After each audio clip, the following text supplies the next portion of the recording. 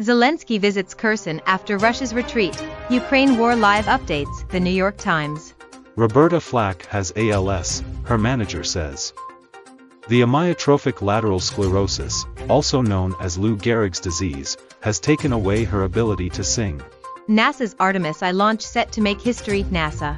McCarthy seeks support to become Speaker as Republicans feud over midterms, The New York Times.